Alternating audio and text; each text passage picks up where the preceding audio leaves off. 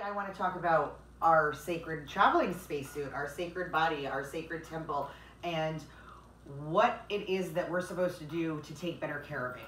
We all come here knowing that we want to have a more elevated experience, that we want to get through the joys and emotions and understand exactly what it is that our soul's intention and life purpose was when it chose to come into this earth. One of the things that we have to keep sacred in order to do so, our sacred temple clean. Our sacred temple being our body. Now, our body, it is taken so much abuse from the time that we are born to the time that we learn to ride a bicycle. There is so much trauma that the body goes through. Trauma, trauma, trauma, trauma, trauma. There's so much emotion that our brain goes through. Emotion, emotion, emotion, emotion, emotion. But one person that does not need to be harming ourselves is us. We need to make sure that out of everybody here on this planet with us, that the one person that's making sure that we are being protected, that we are being taken care of, that our needs are being met is us. We need to be the people that are fundamentally making sure that nobody is taking advantage of us, that nobody is making us feel less than, and nobody is disqualifying our emotions. Nobody is taking our power away. How do we go about doing that? Well, the first thing is you don't believe the lies. You don't believe the lies that people are telling you when they tell you that you're worthless or that you're not good enough or that you're never going to amount to anything. Those are all low vibrational energies that are stemming from the original emotion of fear. There are two based energies in this life, and it is fear and it is love. And if you are not living in love, you are living in fear. One emotion goes to the other and they meet somewhere in the middle in neutrality, and we will talk about that in another video. If you're enjoying the YouTube content that I'm bringing to you on this channel, now's a really good time to go ahead and hit that like button and subscribe to my channel and bring up the views, okay? So please take a moment, go ahead and hit the subscribe button. Getting back to the sacred body, okay? We really need to make sure that the first person that has the respect for our bodies that we deserve is us. And that means no toxic or harsh chemicals, no beating ourselves up, no criticizing ourselves. There's enough people out in this world that are going to criticize ourselves that we don't need to. There's enough people that are going to put us down. We don't need to. We have to build ourselves up. We have to elevate upwards. You want to know why I call this the elevation vibration? Because we are always so down. We're down on our emotions. We're down on our feelings. We're down on our luck. We're depressed. We're hurt. We're angry. That has to stop, guys. That's not where we're meant to be. We are spiritual beings and we are having a physical existence. It's not the other way around. Spiritual beings do not marinate and settle in the negative. Spiritual beings do not sit there and allow others' opinions, thoughts, or situations to affect who they are. Human beings do. Human beings allow other people to dictate their feelings, and it takes away their power. And it starts from the time that we're born. It starts from the time when somebody has told us no, that we did not need to cry for that reason. It starts from the minute that somebody gives us their authority of what we're okay to do and not do. As we go through life, we start to realize our own power and what we have control over. We have control over different areas and aspects of our lives, our emotions, our responses. What we really need to focus on is our sexual promiscuities. Not saying I'm a prude and it's not okay to have sex by any means. Our body is a sacred temple, does not need to go around and have sex with everybody that we meet. When you give your body to somebody, that is an expression of love. That is an expression of a yearning to give the biggest gift that you have to another human being. It is not something that you're supposed to just go and give to everybody. You really want to make sure that who you're giving yourself to isn't going to haunt you. You're not going to carry a piece of them around. Again, we are all energy beings, right? So when you give a piece of yourself in the most beautiful energy format ever, and they give it back to you as well, you will always carry a piece of them around in your soul. Women, this is very important for you, and the reason being is because we have babies that grow in our sacred womb. We have and honor and due diligence in our womb to keep it sacred, to keep it for our child to develop and not have it contaminated with energies and entities that don't belong there. You may encounter, that's not what I'm saying by any stretch of the word, but what I am saying is that when it comes to giving your body to another human being, you want to make sure that that person is going to respect you and the way that you have given your gift to them. That it is not going to feel dirty and ugly and heavy after the moment has passed. Look we are human. We are human beings, but spiritual beings first. As human beings, we have a sexual instinct. We have a sexual desire. We have a sexual appetite, and we need to go ahead and act on that, yes. But do we need to act on it with every single person that we encounter? There are so many people that just go on date after date after date, and they lay down with whoever they're on a date with.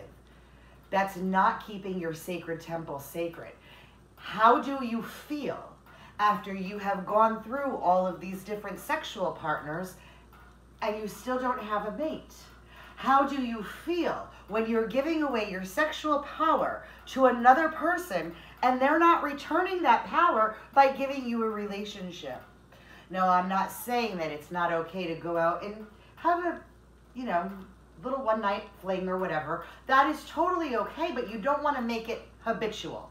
You don't want to make it the norm. You don't want to make it a part of who you have encompassed, because with that comes emotional toxicities that it's very hard to release. When it comes to the sacred body and the sacred temple, you want to make sure that your sexual energy there too is sacred. You want to give your sacred energy to the person that you have a heart connection with or a serious attraction to. But you don't want to just give it to somebody because you were out at a bar, you decided to get drunk, and boom, now you're horny and you want to go have sex. No, because now you're bringing in demons. You're bringing in those person's demons. You're bringing up your own demons, and you're mixing it up with sexual energy where it does not belong. Sexual energy is the combination of the most sacred. Sexual energy is the combination of the most sacred masculine and most sacred feminine energies. And when they are constricted or misconstrued into something that is not what they are, and they are used for self-gratifying reasons to mask a situation or emotional problem, that's when it becomes a problem.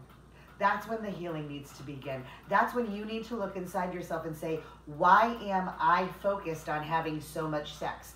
With one particular person, maybe? Are you having more than one partner at a time? And again, I'm not judging anybody. I realize that we all have our own sexual energy and sexual desires, and it's good to have those passions arise from the heart and to act on them with somebody that you fully trust, with somebody that you want to engage with on more than just a one-time affair. Going around and giving yourself to everybody that you meet is no gift to you. It's no gift to the person that you're going to be with, and it's certainly not sacred. If you're trying to elevate your vibrational spirituality and you're running around and giving away your most sacred temple to everybody that you meet and you don't even know who they are or why it is that you want to give it to them, then how sacred is your temple? Here's the thing. If you have two women just as gorgeous, or even two men just as gorgeous as the other one, and potential partners to be wedded, and you find out that the one that you're currently with or that you are betrothed to, let's not even put emotional factors into this, but if you are betrothed to somebody and you realize how many sexual partners that they have had, you may feel, why do I want to be with that person? They've already contaminated their sacred holy temple. Women, your children have to come through your sacred holy temple. Do you want it filled with a bunch of energy that is not good for you or for your child? And guys, I am all about sex. But the fact remains is that when it comes to sexual energy, when it comes to giving yourself away sexually, You don't want to give it to just anybody. They take away a piece of your energy from you, and they replace it with a piece of their energy from them, and they leave that imprint on you forever.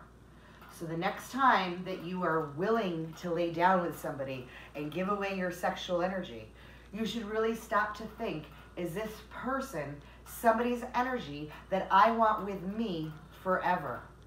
Is this person's energy okay to be around me and my future child? Is this person's energy going to contaminate my sacred temple that I am going to share with another human being that I love? Look, guys, it's real simple. You can have as much sex as you want. You can enjoy it to the fullest with the right partner or partners. But you don't want to go around and give out your most valuable sense of self, your most valuable gift of self, your most valuable loving impression to just anybody. It takes you down. It lowers your vibrational frequency. And after all, how can you elevate spiritually if you're taking actions that are lowering your emotional frequency? If you guys have any questions, I do hope that you'll go ahead and post them down below. I don't know what made me bring up this topic today, but Divine Spirit told me that it was something that needed to be discussed. I was going to talk about who I am and why I decided to make this channel, but instead, Spirit told me to talk about the divine sexual energy between you and your sacred others. And again, like I said, it doesn't have to be just you and one person for the rest of your life, but you do have to make that decision every single time. Is this person's energy something that I want to stay connected to for life? And light and loving service, guys, this message has been brought to you by me, Tara, at The Vibration Elevation. Be sure to check out my website at thevibrationelevation.com. Go ahead and hit that like and subscribe button now.